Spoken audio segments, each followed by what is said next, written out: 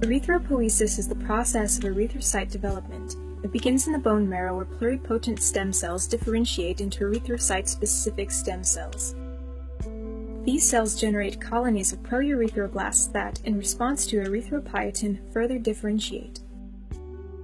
The erythroblasts form an island around a central macrophage that nourishes the cells. The basophilic erythroblast begins to produce hemoglobin, changing the cell into a polychromatophilic and then orthochromic erythroblast. Before leaving the bone marrow, the cells cast their nuclei to the macrophage and enter the bloodstream as reticulocytes. The remaining organelles degrade and the cells become mature biconcave erythrocytes.